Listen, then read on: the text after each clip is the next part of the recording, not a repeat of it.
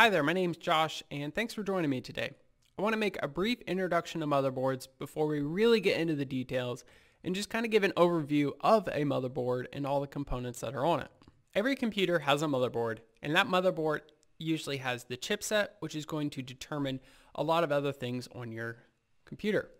So there are some basic functions that have existed on nearly every motherboard for the past ever. These include, but are not limited to, the following. To start, we have the chipset.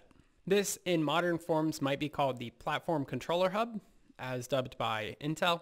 This can be thought of as a handler to handle communications between high-speed devices such as your CPU, RAM, and PCI Express, all of which are clocked really fast and kind of exist in their own environment, you could think of it. And then the chipset is the kind of the negotiator to handle signals coming from your SATA, your USB, your audio, your Ethernet. Maybe you have legacy connections like PS2 for your mouse and keyboard. So it's going to take all that lower speed stuff and act as a in-between between your CPU and your RAM.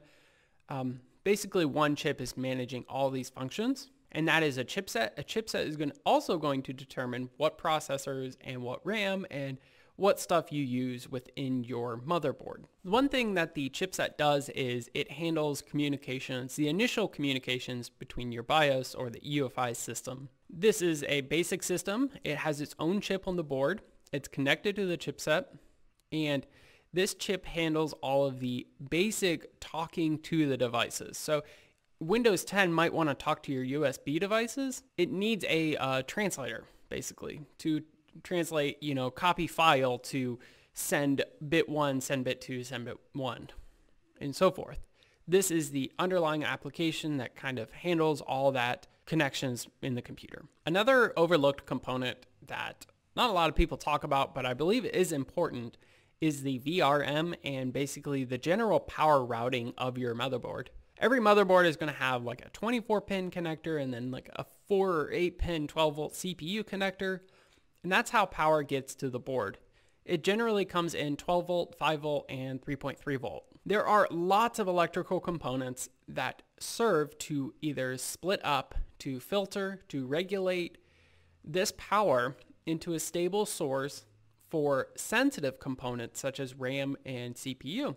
So the CPU cannot deal with a voltage spike of 3 to 3.5 without freaking out. It has to have some sort of program, some sort of chip dedicated to regulating it and providing it a consistent voltage. And this is done with a collection of components. First, you have the voltage regulator module. This is a chip in and of itself. It controls how power is going to be delivered to your CPU.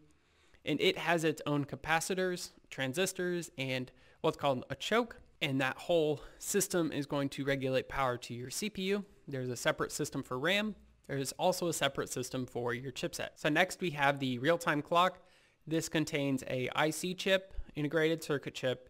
It contains a quartz crystal, and it contains a battery. This allows your system to consistently record and keep track of the time. This also keeps settings for the BIOS UEFI system, and if you are ever overclocking your system and you need to save those settings, this is the circuit that keeps those settings saved so you can use them next time. This can also be used for diagnosing, troubleshooting a computer. If you take out the battery and put it back in, it resets those settings, obviously. Removable storage slots.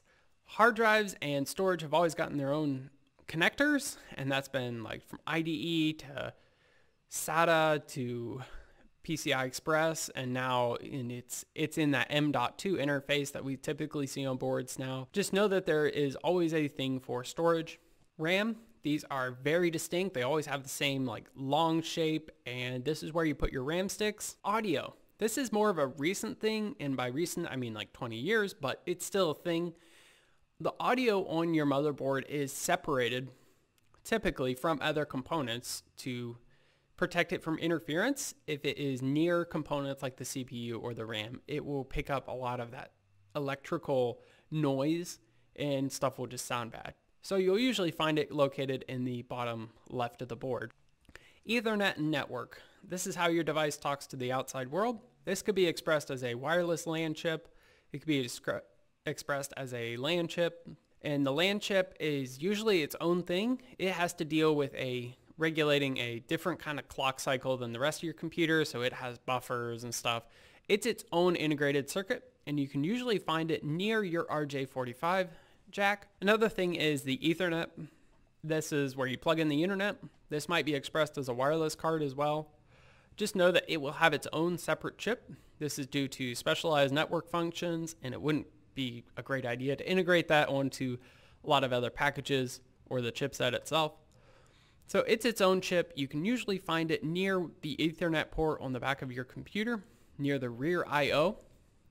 So the rear I/O is also my next thing. Every computer has this place where you just plug in stuff, and it's right on the board. It's right there. So here you'll find your USB ports. If you have integrated graphics, it'll be HDMI, VGA, or DisplayPort. There will be, of course, the audio jacks, and then the internet jack will also be there. And if your chipset supports PS2, which is a very older legacy connector, you'll find it on there as well. Now there are some other new ones coming out, such as USB-C and USB 3.1.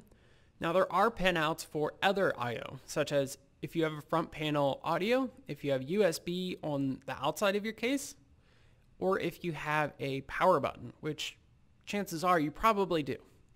Now there are pinouts, usually on the bottom part of the board, that will connect to devices that are meant to be, kind of a hub for that stuff as well. A big component is going to be PCI Express. PCI Express is where you put your graphics card. It's where you put your network cards. It's where you put any kind of storage controllers or any other expansion cards into your motherboard. It will usually fit in here. PCI Express is really fast, and it can handle a lot of things. And the last part, but certainly not the least, is your CPU socket. This is very manufacturer independent. By that, I mean Intel or AMD. It's going to determine the types of processors you can put in there, along with your chipset and along with the general construction of the board. It usually has its own holes or a bracket for a heatsink to kind of screw into the motherboard, or it supports a backplate.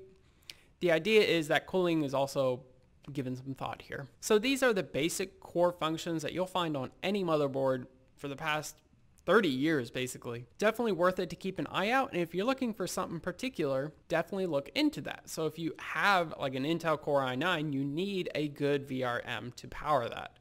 If you have a PCI Express Gen 4 ready card, find a board with a PCI Express Gen 4.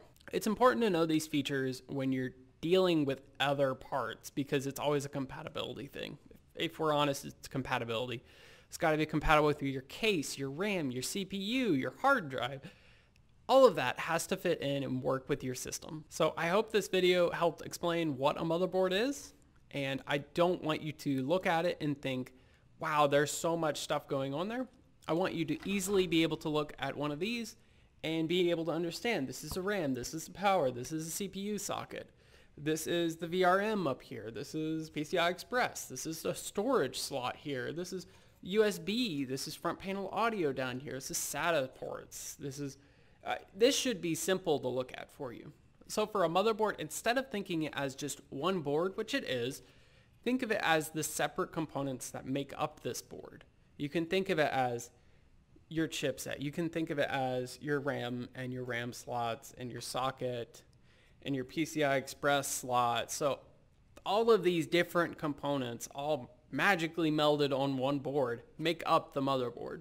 I hope that was a good introduction for you guys. I hope you learned something, and I want you to be able to see these as a lot more simpler and not terrifyingly complex, full of all these different components. Just break it down and take it a piece at a time. Try to look at, oh, what's going on here? Why is all these here? And look at different motherboards, and you'll definitely see some patterns as well. So thanks for watching, and have a good day.